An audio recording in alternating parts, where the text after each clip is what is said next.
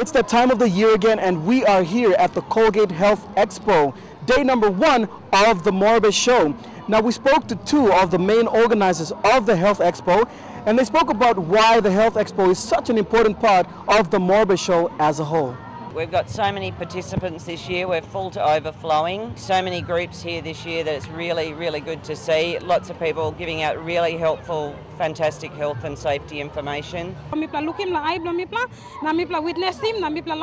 something we only make him happy.